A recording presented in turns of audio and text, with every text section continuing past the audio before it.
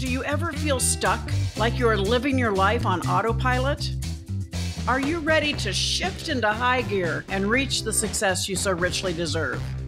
Welcome to the Play Big Movement podcast. I am your host, Sharon Lechter, entrepreneur, business strategist, and best-selling author. Playing big is not about settling for good enough or being comfortable. It is about reaching your highest potential and achieving your greatest success.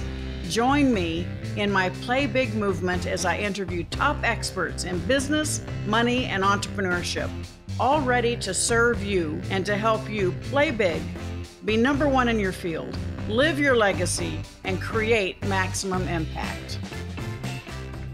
Welcome to this segment of the Play Big Movement podcast. And today I have a very special guest, somebody who's very special person to me. It's Erik Swanson, Mr. Awesome. Thank you, Erik, for being with me today. Thank you. I appreciate being here. How are you? Woohoo! Yes, absolutely. Well, I've known Erik, probably 10 plus years. And I love we'll talk the story about when we first met. But Erik he's bringing such opportunity to people and enthusiasm. You know, he started Universal Seminars and now has morphed that and created Habitude Warrior. And I think it's just really fun to see how he has evolved in his own life, as well as the offerings that he's giving to other people. But I want to go back to how Erik got started. So Erik, talk a little bit about the Erik Swanson before the one we know today. The pre-Erik Swanson, you mean? That's funny. Well, let's see. How far back do you want to go? Let's see. The doctor came out and said, Mr. Swanson, Mrs. Swanson, you are the proud owner of a 7.5 pound closing entity. He's going to close everyone. He's a great salesperson. Here you go.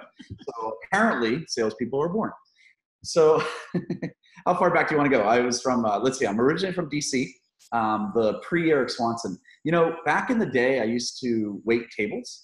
I'm not sure if your audience knows that. So I was very much into serving, serving everyone, really, serving your clients. But I was in the serving industry, in the hospitality industry, and I loved it. It was amazing.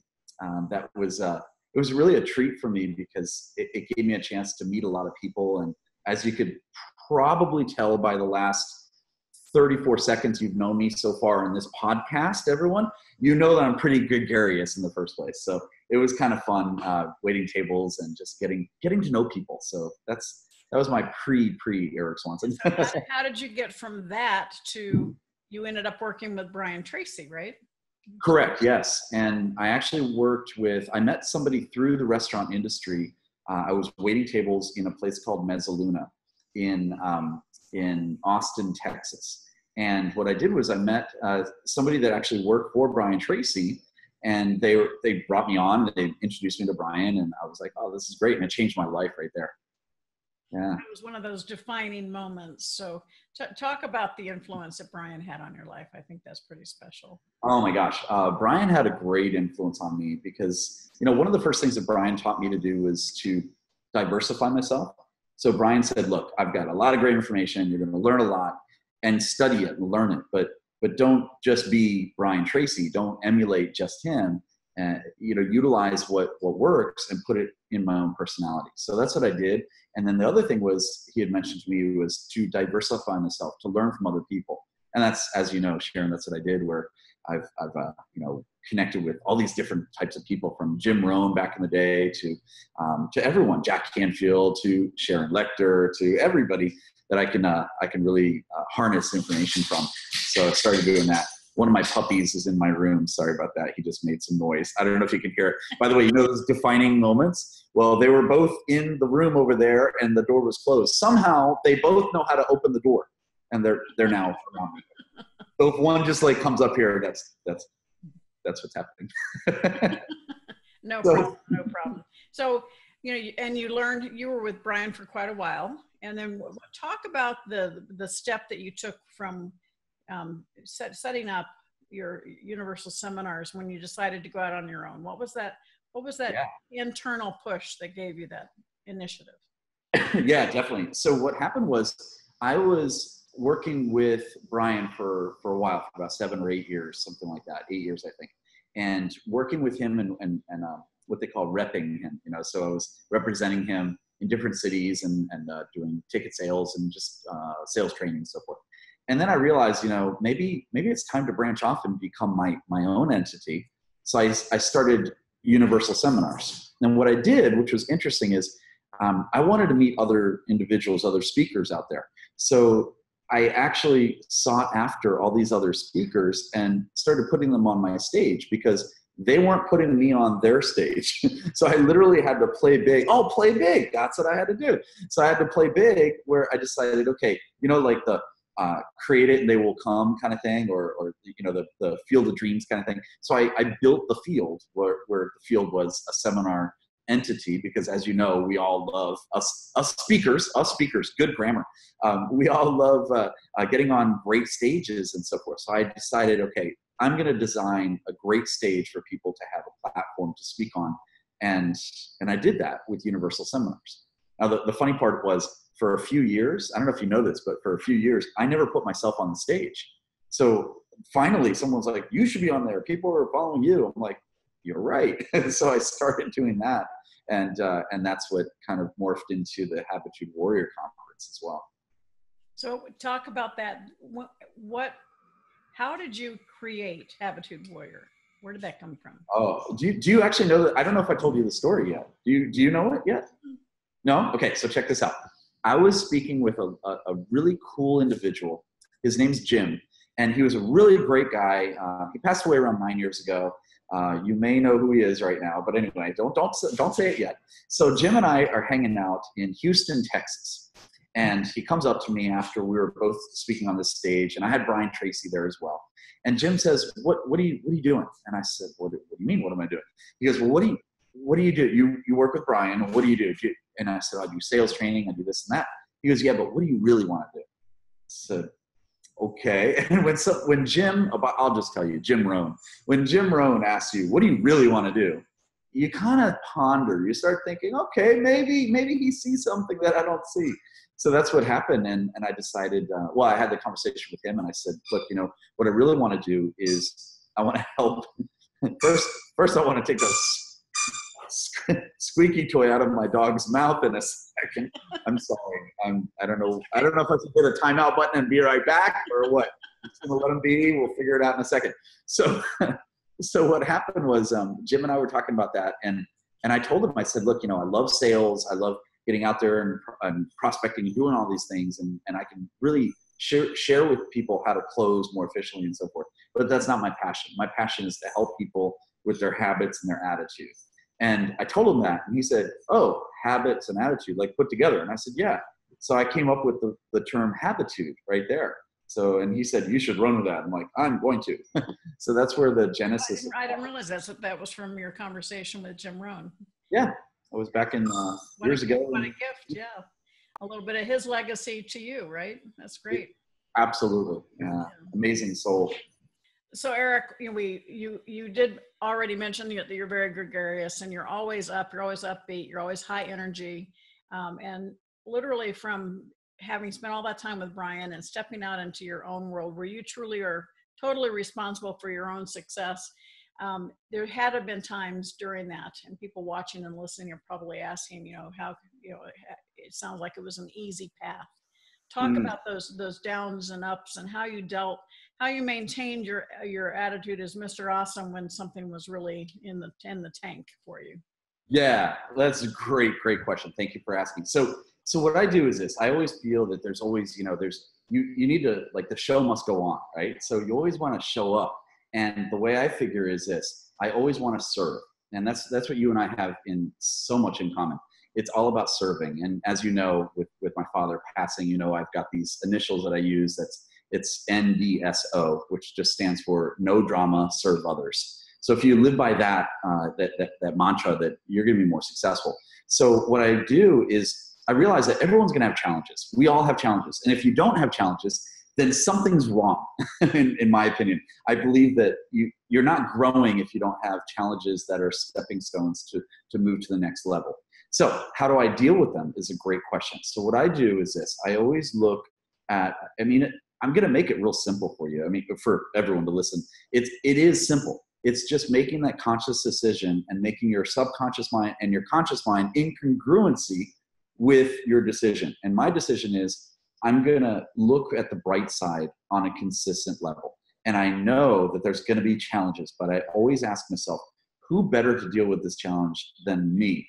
So I say to myself, okay, if I'm great at being able to deal with this challenge with the love of God or whoever is your awesomeness inside of you, then step up and actually step up to handle that challenge and bite size it. Like Brian Tracy used to tell us years ago, eat that frog. So take little bites here and there, and those stepping stones will get you to the ultimate goal. Now, I also use, and I think it's called a sigmoid curve. What I use is this, or I use a portion of the sigmoid curve. What that means to me is I'm always looking at, there's going to be awesomeness, and then there's going to be a challenge. And then there's going to be an awesomeness, and then another challenge. And then another awesomeness and challenge. I always try to keep the awesomeness, or the things that are going in, like Mikhail Csikszentmihalyi says, in flow. Right? You always want to keep things in flow, in the positive. And that's what I do, is I always look at it and say to myself, within each day, each week, each month, each year, and I say, okay, did I do what I set out to do? Did I grow in this capacity, 70%, and I only had 30% challenges? Great, that's a good ratio. Does that make sense? Mm-hmm. So that's what I do. Absolutely. So what's not in your bio? What have we not talked about that really kind of defines who you are? I'm a great dancer. I'm single. What else do you need? I mean, let's just talk. Okay, ladies. I'm just kidding, sort of. Okay, so let's see. What's not my bio? Wow, I've got a pretty long bio, actually. No, I'm just kidding. Let's see. I love people. I love animals. I love dogs, as you could tell earlier. I love helping people. I'm not sure if that's actually in my bio. We should put that in bios, shouldn't we? Love to help people award. Mm-hmm. That'd be kind of cool. And I also think you all, we talk about spotting opportunities, and along the way, you've changed the essence of how you do the seminars, but you also saw an opportunity and you kind of stepped into the whole publishing world, didn't you? I mean, you've got quite a few books out now. Talk about a little bit about that. I do. Oh yeah, let's do a commercial break. Ready? Yeah. All right, so I've got, let's see if I can I used to hold them all up like this with one hand. So I have a bunch of books that I've written. You know how they say that you can get a ghost writer?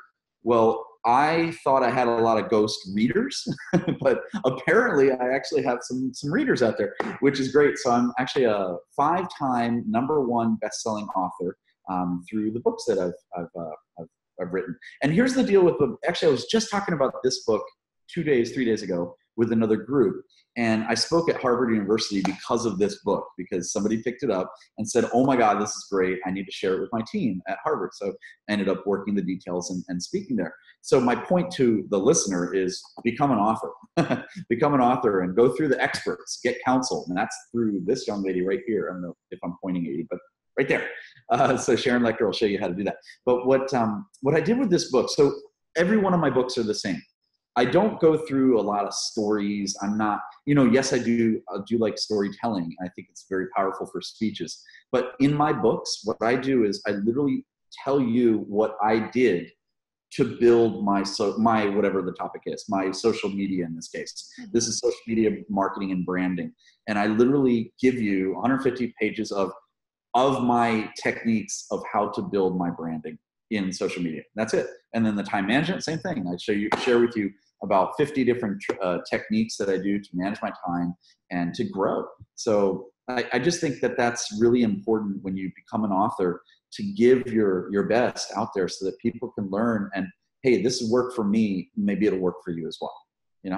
Well, I think that's fantastic. And I think, the side of you I wanted you to talk about is the side that I see when Erik is putting together, we were just talking in October, he's got an event in Washington, D.C. So he's actually moved there. You're there right now in preparation and preparing for this event. And so between now and then, you'll probably do 50 smaller talks in various places to build interest and excitement for that event. Exactly. He's tireless 24/7. constantly working and reaching out and networking with people. So talk a little bit, because you're a perfect example of the power of association. So talk about, obviously, with Brian and Jim Rohn, you've had tremendous powers of association that helped groom you, but you're carrying that torch for others as well, because you're providing opportunities for young speakers. So talk about the power of association and the role it plays in your life. Yeah, great. Thank you. The association, it plays a huge amount of importance in my life, because if I wasn't, I figured this, if you want, there's an old saying, if you want to go fast, go alone. If you want to go far, go with a team, you know, and my team actually is you. You know, my team is actually a combination of all these different great speakers that I surround myself with. And I put that platform together, and they put their platforms for me to join on their stages as well. So it's kind of like a give or take, you know, or I'll give and you give back, reciprocate. So the power of association is huge. I actually have something called the elephant list, which I'm not sure if I shared this with you, but what I do is I write down on a piece of paper, like I'll grab a blank piece of paper, and I'll write down 5 names of individuals that I want to surround myself with over the next 3 to 6 months. And I put it in the universe. And it's pretty cool, because all of a sudden, like, it's so ironic that person just shows up, where you know, you're at the airport and you see that person, and it's like so ironic that you got introduced to that person, but you put it in the universe here, which is kind of neat. And then what I do on the flip side of that page is I put 5 names of people I should stop surrounding myself with as much. Like, limit your time, you know, and that's kind of like a time management thing, where, you know, how many people do you know that you just want your time and your effort and so forth, and they really don't want to pay anything for it, really. They want everything for free. So what I do is I limit my time with certain people, because they, you know, we meet a lot of people that sometimes they're negative. They just want to bring you down, and don't allow their baggage to bring you down. So I limit my time that way. And people ask me, like, well, what do you say to them? And I say, well, I always tell them I have an appointment, and I usually do. But what if you don't have an appointment? I still have an appointment. Guess who my appointment's with? Me. Yourself. Yourself, exactly. So power association is huge. And the way I figure is this, you know, for your listeners, whatever industry you're in, I think that you should, what I call lateral referrals, or lateral industry referrals. And what I mean by that is connecting with lateral type of industries, not just yours, but ones that are going to open up more doors. Because what we do is we tend to have tunnel vision, or what I call, we focus on locally rather than globally. When I started looking at global, my local business boomed, which is cool. So if you want to be busier in your particular, whatever city you're in, you want to be busy there, then start opening up different global, what's it called, like appearances or exposure. That's the word I'm looking for. So get a global exposure, and then your local business will be like, oh my gosh, this person's huge. We need to get them in, right? So that's it's really cool. But associate with the right people. Now, there's another thing on that. I know this is a run-on sentence, but I'm going with it. Check this out. Associate with the right people, because a lot of us are asking advice from people who really don't know what they're doing or what they're talking about. And you're asking your friends, like for instance, like if I want to be a best-selling author, I go to you. I don't go to my friend who's never written a book before, right? So ask the people who really know what's going on and connect the dots. Now, all of us, and this is another technique I have, write down 3 attributes that you have that you can bring to the table.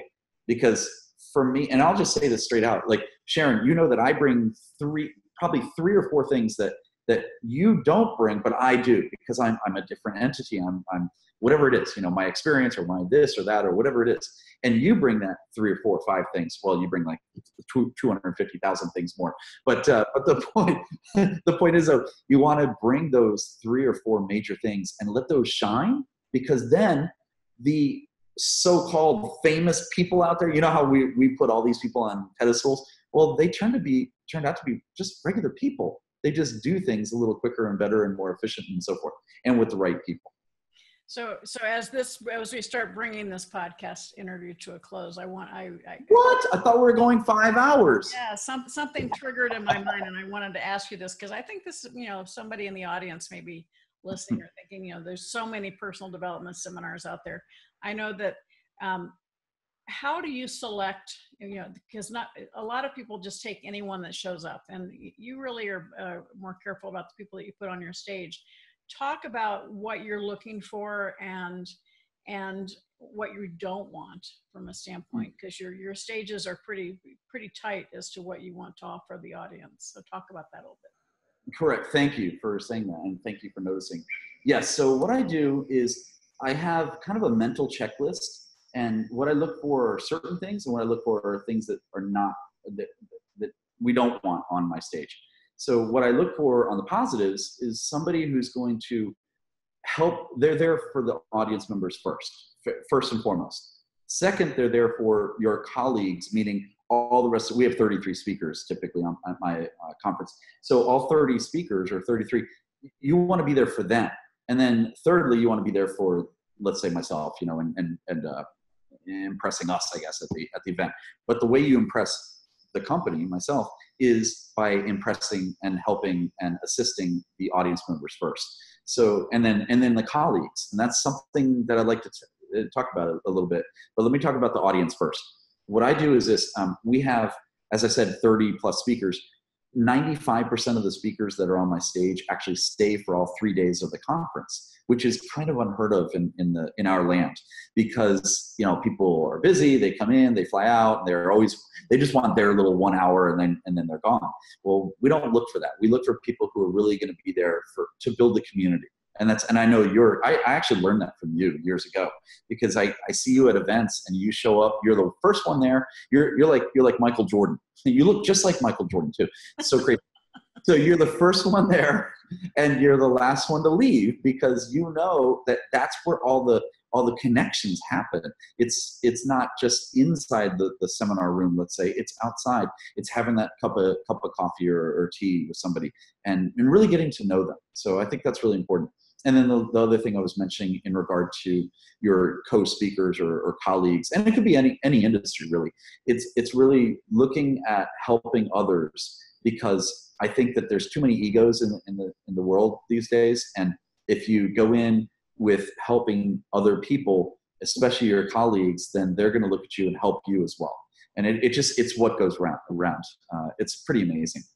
So I look for that. And what I don't look for is somebody who's just going to come in and, somebody said something, what do they call it? I heard two techniques or phrases, Rolodex something, Rolodex whore is what I heard. So somebody's looking for remember the Rolodexes back in the day where so somebody's just looking for connections and they're not looking to connect with everyone, then that's somebody I don't really look for. I like that. Looking for connections, not really looking to connect. I like that. That's good. Yeah. And then the other thing is, what did I hear recently? I heard seminar butt. That's what I heard. A seminar butt. What's a seminar butt? Well, a seminar butt is somebody who goes to a seminar and sits there, and you're just sitting there and you're watching the speaker way over there on stage. They get shuffled in by the bodyguards and they get shuffled out and so forth. And you don't really get to connect with that speaker. And then you're sitting there all day long. So you have seminar butt at the end of the day. So what we do is very different, where we look for speakers that are, I mean, honestly, I'll just say it right here. Okay. And then just don't tell anyone, don't let this podcast go viral. So here's what you do. I'm just kidding.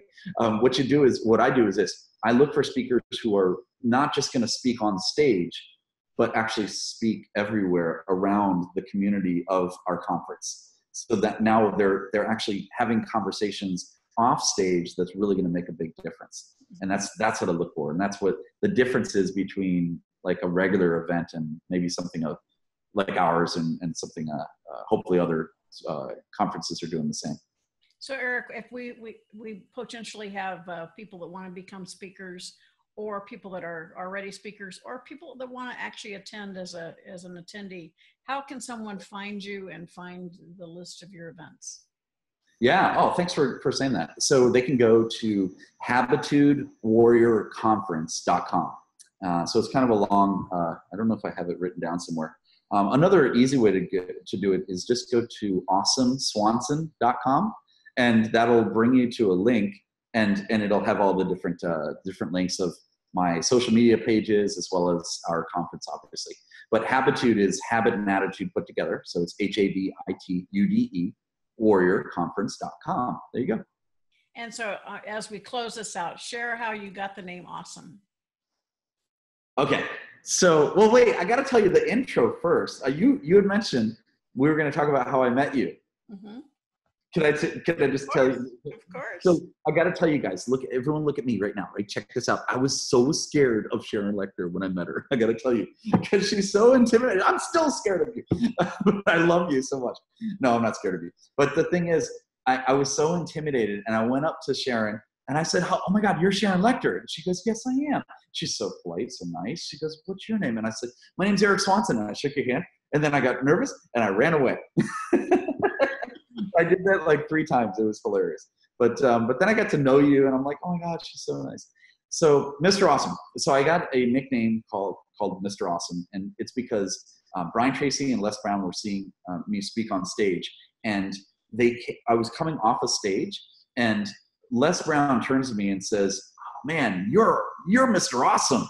That's what he called me when I came off the stage. I was like, oh, this is great. Now, when Les Brown calls you Mr. Awesome, you know what you do is you brand the heck out of that name. So that's how I got the name Mr. Awesome.